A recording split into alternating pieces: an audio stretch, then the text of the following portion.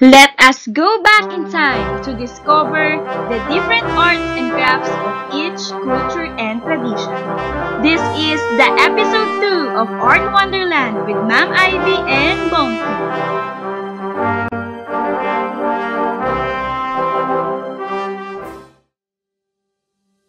Going on, Art Wanderers? Ma'am Ivy here and you are watching Valenzuela Live.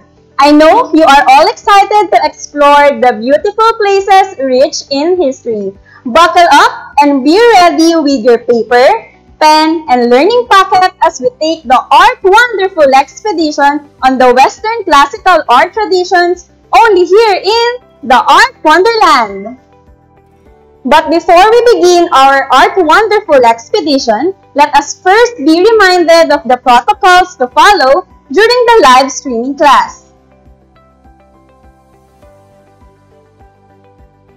Protocols to follow during the live streaming class. Respect everyone. Agree to recognize and abide by the protocols in the live stream and respect the feelings, rights, or traditions of everyone. No hate speech. Do not express or discourage violence towards a person or group based on something such as race, religion, sex, or sexual orientation. Be guided with the anti-cyberbullying law. Make sure that everyone feels safe. Bullying of any kind isn't allowed, and degrading comments about things such as race, religion, culture, sexual orientation, gender, or identity will not be tolerated. No promotion of products or items. Give more to this group than you take. Selling of products, self-promotion, spam, and irrelevant links aren't allowed. Use appropriate words in giving suggestions, comments, and queries. We're all in this together to create a welcoming environment. Let's treat everyone with respect. Healthy debates are natural, but kindness is required. After the FB live streaming, attend follow-up discussion in the different platforms provided by your subject teachers such as Messenger, Google Classroom, Google Meet, or MS Teams. Maximize the features of the different platforms to deepen your understanding of the competencies with the help of your subject teachers. I hope everyone will be guided by the protocols for us to maintain order during our session. At the end of our Art Wonderful expedition, you are expected to analyze art elements and principles in the production of work following the style of a Western and classical art. Identify distinct characteristics of arts during the different art periods.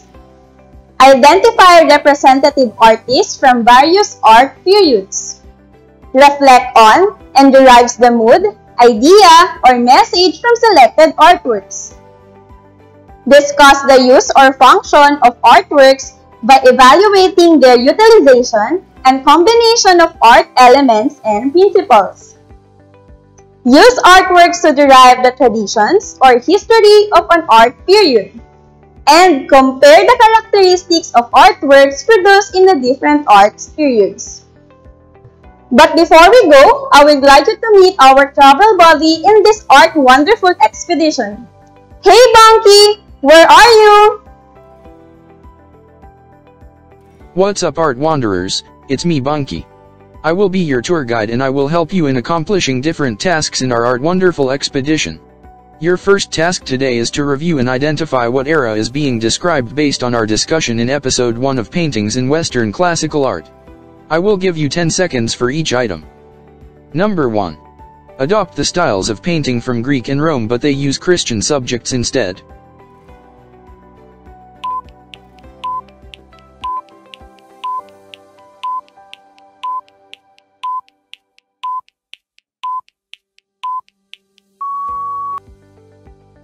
You got it right. The correct answer for number 1 is Byzantine. Number 2. It is found inside the caves. Subjects are large animals.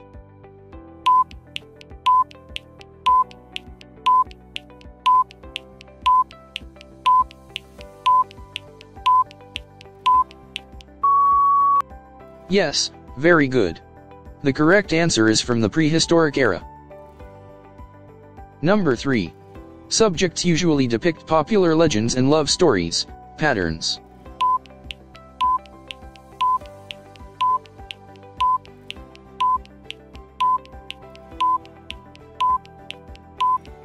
Nice. Number 3 answer is from the Gothic era. Let us move to number 4. Number 4. It is commonly found in vases, panels, and tombs, depicts natural figures with dynamic compositions, subjects were battle scenes, mythological figures, and everyday scenes.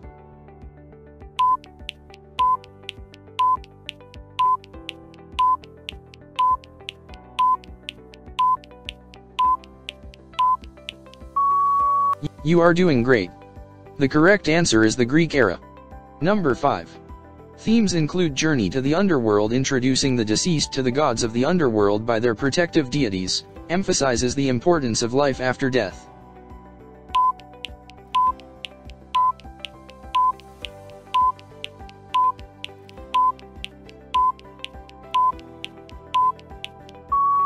Impressive.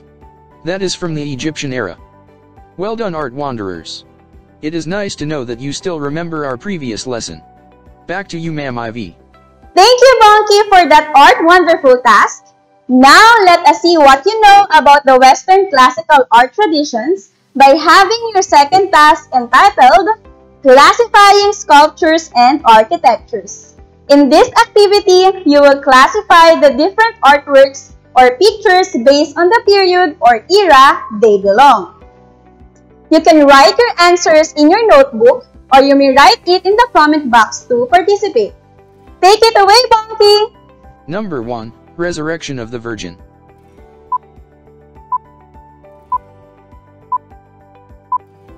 If your answer in number 1 is the letter G, or Gothic, you are correct. Number 2.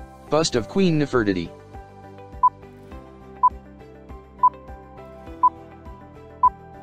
If your answer is letter B or Egyptian, that is right. Number 3. The Last Judgment.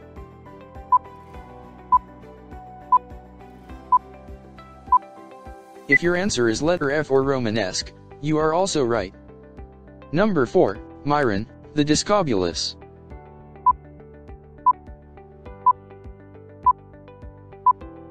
If your answer is letter C or Greek, you are doing great. Number 5. Menhir.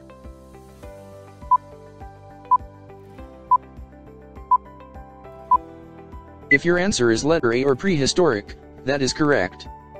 Number 6. The Colosseum.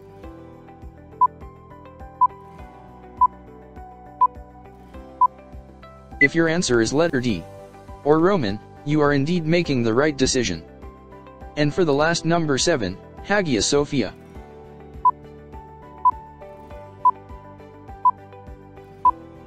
If your answer is letter E or Byzantine, you are certainly correct.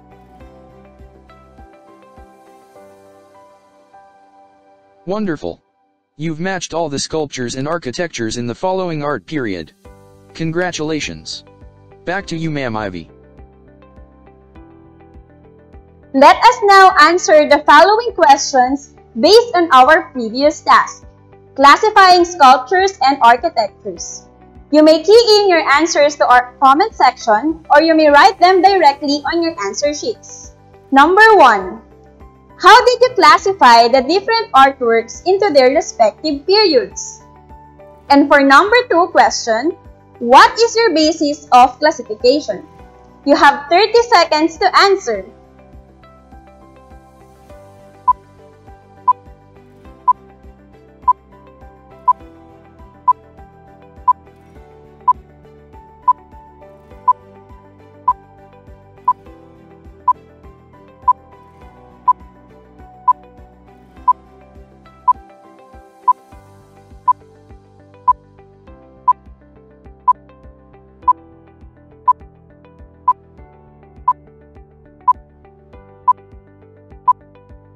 Wow! That is a good way of having a basis for classifying artworks based on their period. Good job! I think you are now equipped for our new lesson. We can now go back in time as we visit the different periods of Western classical art and explore the different characteristics, styles, functions, and types of art forms of sculpture and architecture. But first, let us define the meaning of sculpture and architecture.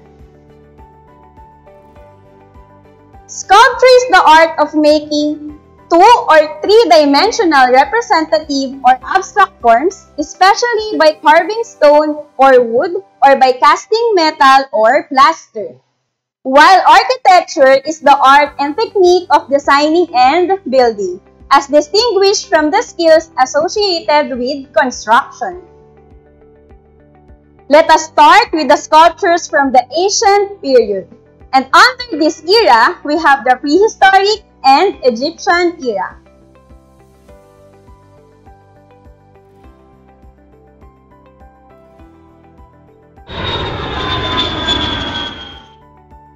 Welcome to the prehistoric era. Did you know that the materials used in sculptures vary according to region and locality? Archaeologists believe that their sculpture is a result of natural erosion and not of human artistry. Frequently, carving may have mythological or religious significance during that time. Sculptures from the prehistoric era. The first sculpture we have is called the Venus of Willendorf. From 28,000 before Christ era to 25,000 BCE. Why is it called Venus? In Latin terms, it means physical desire, sexual appetite, hence qualities exciting desire, seductiveness, charm, or a goddess personifying sexual attractiveness. As you can see, it is carved from limestone with excessively heavy breasts and abdomen used as a charm to ensure fertility. The next figure is called the Venus of Brasempouy from France. A sculpture of a lady with a hood, it is fragmentary ivory figurine from the Upper Paleolithic era that realistically represents the human face and hairstyle. For the architecture during this period, did you know that during this era, stones and rocks were associated with divinity? Man has developed a form of architecture based on megaliths. In English, means a big rock. From the Greek word lithos means stones and megas means big. This architecture is made of huge standing stones block, which probably intended for burial. Megalithic monuments have always ignited man's imaginations. It provided plenty of legends and superstitions. There are 3 main types of megalith stones. The first one is menhir, a huge stone standing vertically on the ground, usually standing in the middle of the field or arranged in rows. The second one is the dolmens. The word dolmen originated from the expression of taolmen, which means stone table. These structures are in the form of a table consisting of 2 huge standing stones supporting a horizontal giant stone. It is believed that it served as a grave or as an altar. The last one is the cromlech, a Bytonic word where chrome means bent or curved and elect means slab or flagstones. Literally, it is a circle of standing stones. This is the Stonehenge, the best preserved megalithic site in Europe.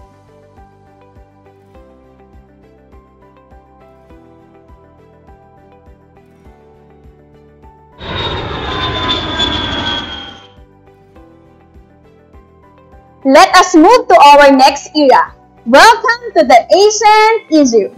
Did you know that symbolic elements were widely used such as forms, hieroglyphics, relative size, location, materials, color, actions, and gestures? Their tombs require the most extensive use of sculpture. The most common materials used for sculptures during this era are wood, ivory, and stones. Let us first discuss the characteristics of this period. Number 1. Symbolisms were heavily used to represent the gods. They were represented as a composite creature with animal heads on human bodies. What kind of animal? Examples are the snake or cobra, Anubis as black jackal or Thoth as a white baboon, towerette was even a hybrid of hippo, crocodile, and a lioness. Number 2 characteristic is relief compositions were arranged in horizontal lines to record an event or represent an action. A relief is a small mounted sculpture in which the three-dimensional elements are raised from a flat base. Number 3, most of the times the gods were shown larger than the humans, the kings larger than their followers, and the dead larger than the living. You will see in their sculptures who are more powerful in terms of their sizes. Number 4, the empty spaces in the walls or sculptures were filled with figures or hieroglyphics. The Egyptian hieroglyphic script was one of the writing systems used by the ancient Egyptians to represent their language. In the ancient Egyptian language, hieroglyphics were called Medonetir, the gods' words, as it was believed that the writing was invention of the gods. Next is, all individual components were all brought to the plane of representation and laid out like writing. The next characteristic is the exterior walls and interior walls along with columns and piers were covered with hieroglyphics and pictorial frescoes and carvings painted in brilliant colors. Ornamentations were symbolic, including scarab or the sacred beetle, solar disk and vulture. Common motifs were palm leaves, buds, flower of lotus, and papyrus plants. Temples were aligned with astronomically significant events. It is believed that Egyptians aligned their pyramids and temples toward the north because they believed that their pharaohs became stars in the northern sky after they died. The famous architecture during this period is the Pyramids of Giza. The three pyramids are the funerary structure of the three kings of the 4th dynasty. The first pyramid is the Khufu, which is the Great Pyramid was attributed to. Next is Kaffa, which whom the pyramid next to the Great Pyramid is attributed. And the Menkaura is the smallest is attributed. These pyramids were made highly confusing and with many tunnels to create confusion for grave robbers. Another architecture from this period is the Egyptian temple that was built to serve as a place of residence for the gods. And the mastaba is a type of Egyptian tomb in the form of a flat-roofed rectangular structure with outward sloping sides. It was made of mud bricks or stone. Let us now proceed to the sculptures from the Classical period. And under this era, we have the Classical Greek era and Romantic era. Welcome to the Classical Greece. Evolved and showed all the points of human anatomy and proportion after 3 centuries of experiments. Hellenistic style was one of the most popular styles. Denotes a preference in sculpture for more elaborated patterns, a mannered arrangement of figures and groups, and an emphasis on the representation of movement for dramatic effects. One of the popular sculptures from this period is Myron, the Discobolus from 450 BC. It is originally sculpted in bronze, shown an attitude of maximum tension, full of compressed energy and about to explode an action. Next are the architectures from this period where temples consisted of central shrine or room in an aisle surrounded by rows or columns. These buildings were designed in one of 3 architectural styles or orders. Number 1 is Doric, Ionic, and Corinthian. The Parthenon is considered as the greatest classical Greek temple, ingeniously engineered to correct an optical illusion. This was made during 447 to 432 BC in Athens.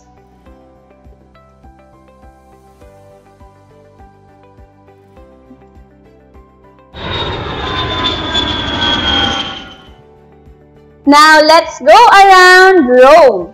Next era is the classical Roman era, wherein most Roman sculptures are made of monumental terracotta. Terracotta is a type of earthenware, is a clay based on glaze or glazed ceramic, usually colored brown or red-orange. The characteristic of the classical Roman era is they did not attempt to compete with the freestanding Greek words of history or mythology, but rather they produced reliefs in the great Roman triumphal columns with continuous narrative reliefs around. In this era, the famous sculpture was used for the burial of Roman general involved in the campaign of Marcus Aurelius. This is called the Portonacio sarcophagus between 180 to 190 BCE. This is the best known and most elaborate of all sarcophagus. It is like a box-like funeral receptacle for a dead body. Comes from the Greek word sarx, meaning flesh, and pagen, meaning to eat. It depicts battle scenes between Romans and Germans, carved in marble. Another one is the sarcophagus from Serviteri between 520 BCE. This is made of terracotta. The length is 6 feet and 7 inches. A husband and wife are shown reclining comfortably as if they were on a couch. Let us proceed to the characteristic of architectures during this period. Romans built sturdy stone structures both for use and to perpetuate their glory. The emperors erected huge halls and arenas for public games, baths, and processions. They built them for gigantic arches of stone, bricks, and concretes or with barrel vaults. The famous architecture from this period is the Colosseum, which was built during 70 to 82 after that in Rome. Moving on, we have the sculpture from the medieval period. Under this, we have the Byzantine Era, the Romanesque Era, and the Gothic Era.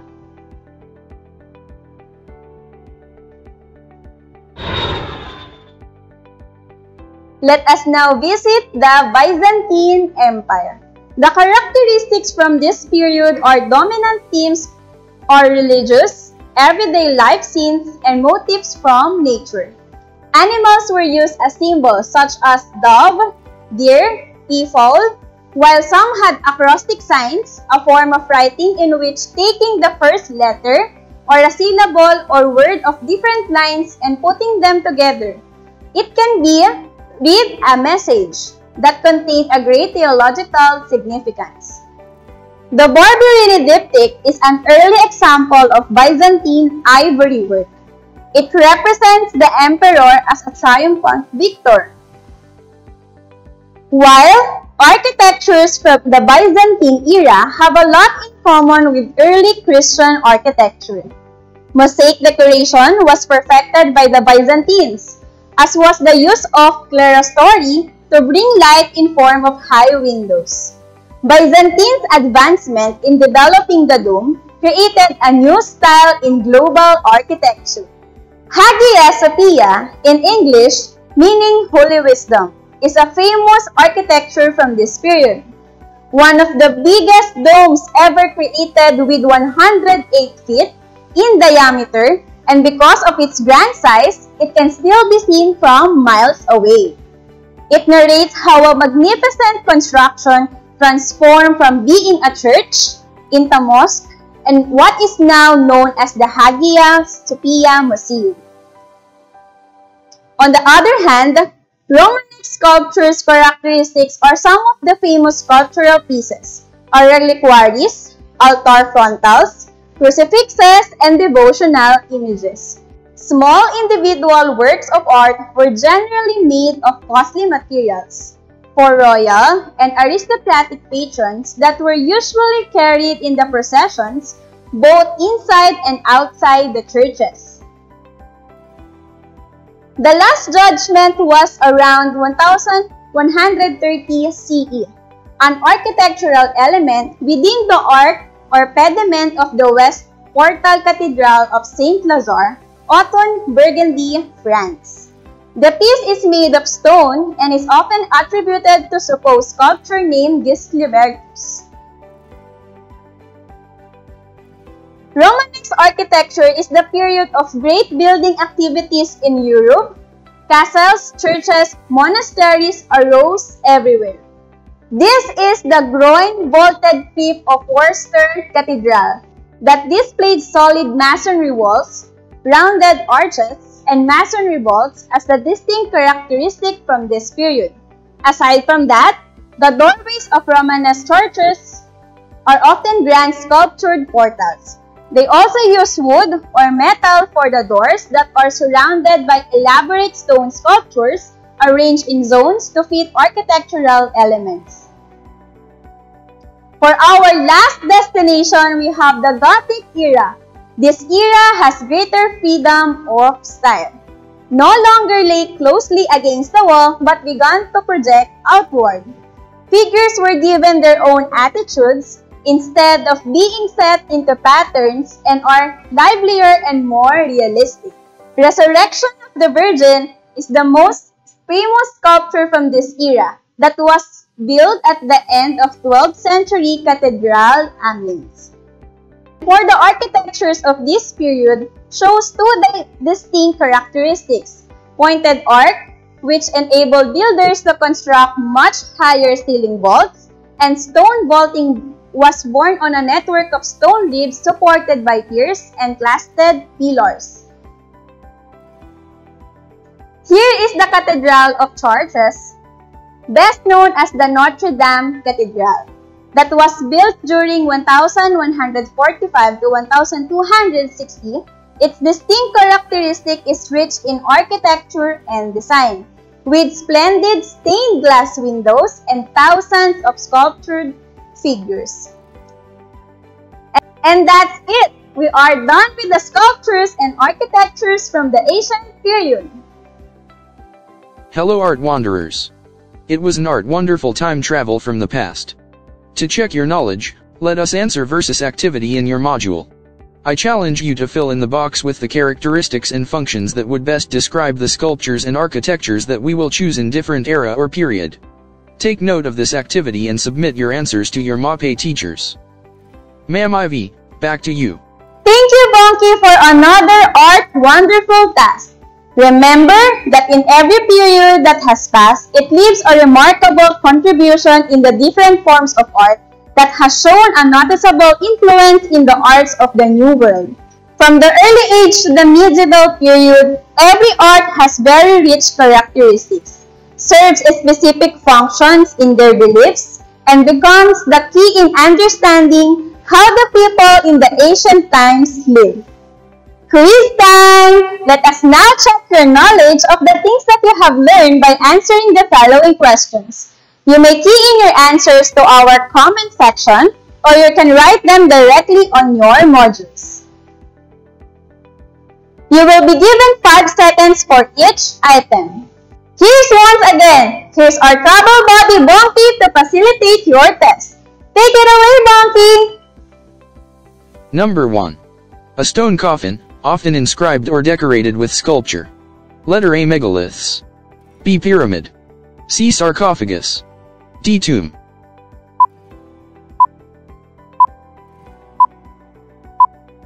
The correct answer is the letter C. Sarcophagus. Number 2. A sarcophagus sculpture wherein a husband and wife are shown reclining comfortably as if they were on a couch. Letter A. The Last Judgment. B. Myron. C. Queen Nefertiti. D. Sarcophagus, from Cerveteri.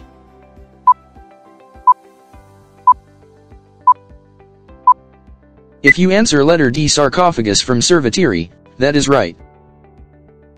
Number 3. One of the popular style sculptures in this period is the Hellenistic style. Letter A. Ancient Egypt. B. Greek Classical. C. Prehistoric. D. Roman Classical.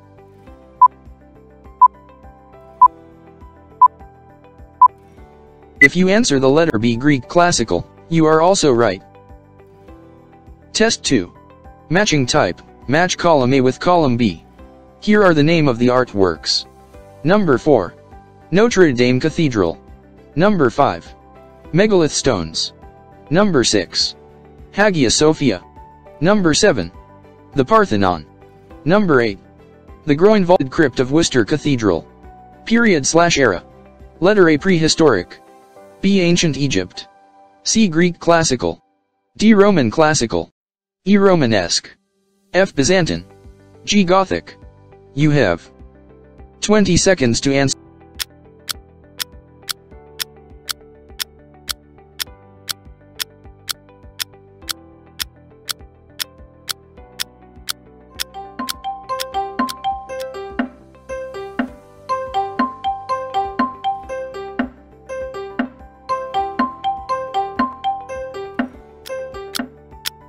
Here are the answers. Did you get all the answers correctly? Excellent job, Art Wanderers. Back to you, Ma'am Ivee. Thank you so much, Bonkey, and great job, Art Wanderers. It was a long journey, right? I hope you do not have jet lag. Once again, this is Ma'am Ivee, your Wonder Art teacher, and always remember, we may have different art traditions based on our culture and beliefs, but these differences should not separate us. And remember to respect and be kind to others. Stay safe, everyone. Have a good day and see you on our next tour.